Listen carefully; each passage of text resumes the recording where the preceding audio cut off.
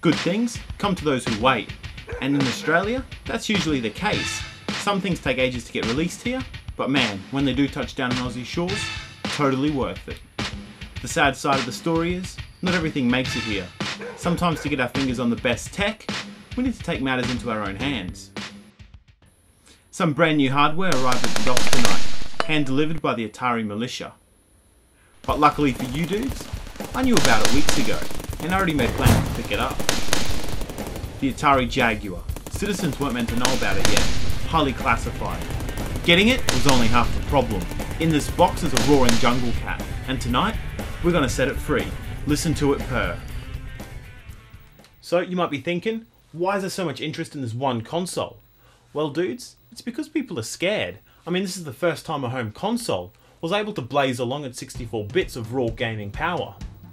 No one knows what to expect.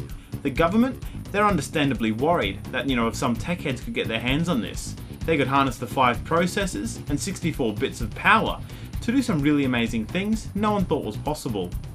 So the Jaguar, it was built with power in mind. It's got a sleek, uncluttered design that says, I'm a finely honed killing machine. And dudes, it's seriously not bluffing. It's got 5 processors, and that is some serious computing power. The concept of bits in video games gets thrown around heaps, so let me break it down for you. Atari Jaguar, 64 bits. It's basically the same as daisy chaining 4 Mega Drives together, or 2 Super Nintendos and a 32X, or even 8 Nintendos. It's seriously got a lot of computing power. And obviously, where that shines through the most is in the games. So I managed to get my hands on a bunch of Jag games. And it's pretty obvious, this ain't no kids console. The games are hardcore, blistering fast, and have full CD quality sound. So, Atari's secret weapon has a secret weapon. Alien vs Predator. And it's not all about shooting the bad guys and pissing all over them. I mean, this game is more intense than that. The Atari Jaguar experience, it's heaps more refined. This game, it's all about survival. Doesn't matter if you try out the Marine, Alien, or Predator campaigns first. You'll be put into a totally unfamiliar environment. You, against an army of enemies with some pretty much impossible tasks. These spaceships are built for warriors. There's no luxuries here.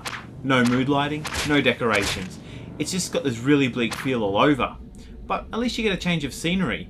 Each ship has its own look and feel. If you're playing as the Marine, dudes, leave the light on.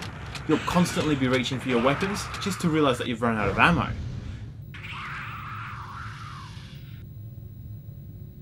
So that impossible silence, it really gives this game a sort of a sci-fi thriller feel. But logging in as the Alien or the Predator, you get to throw all that right out the window. I mean, you get to do some really brutal murders.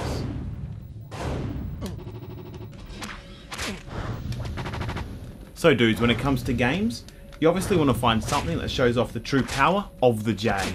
I mean, that's the whole reason you get a console like this anyway. You want to feel the heat radiating off it, Alien vs Predator? It's a test, and obviously the Jag can handle it, but can you? The Jaguar carts themselves can fully pack 6 megabytes of data in there.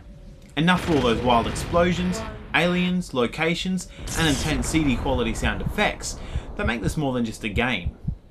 Welcome to 64 bits, dude. Take a deep breath if you need to.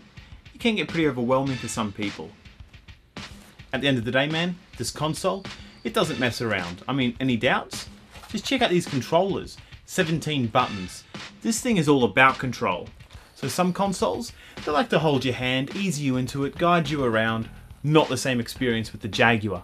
This console, it makes you work for your entertainment. And coming over from the Sega or the Nintendo, you've never had this kind of control. Piloting 3D vehicles, running through halls, it's all cool that the graphics got an upgrade, but it's even more awesome that the controllers got an upgrade too. So enjoy the view. The Jaguar, it won't be released outside of Europe or the US. Pretty sure you'll start seeing the Jaguar leaking out across the world as a grey import. But you never know.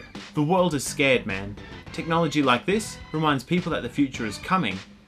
So, there is a massive change coming with this whole CD thing, and it's only a matter of time until the Jaguar gets its own CD add-on. And only time will tell how much more powerful they can actually make this thing.